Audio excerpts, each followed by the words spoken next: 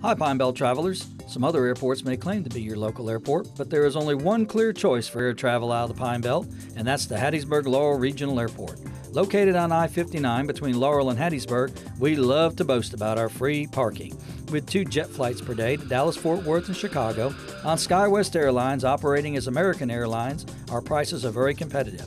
So for all your travel needs, make your reservations at aa.com. Make the right choice and use your real local airport.